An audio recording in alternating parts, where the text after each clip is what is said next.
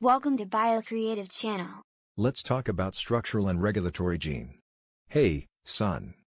How was school today? It was good, Dad. We had a biology class, and we were learning about genes. Sounds interesting. What specifically were you learning about genes? We talked about structural genes and regulatory genes. Structural genes are the ones that code for proteins and RNAs, like enzymes and structural proteins. They also include non-coding RNAs, like transfer RNAs, and ribosomal RNAs. So, by non-coding RNA you mean a functional RNA molecule that is not translated into a protein? Yes, Dad. You're absolutely right. Ah, I see.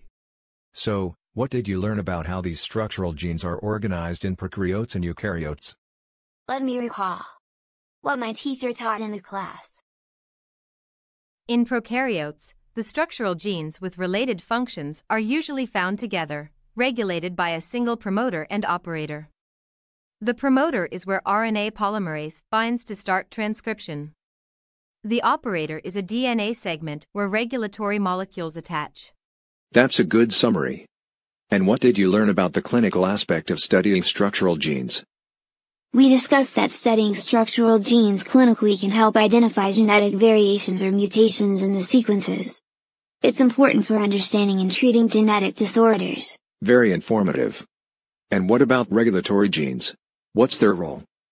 My teacher told me that Regulatory genes code for repressor proteins in prokaryotes. These proteins control the expression of structural genes. The regulatory sequences are located kilobases away from the initiation site of transcription, and they can activate or repress the expression of specific genes. So, the regulatory genes essentially play a role in controlling when and how the structural genes are expressed. It sounds like you had a comprehensive lesson.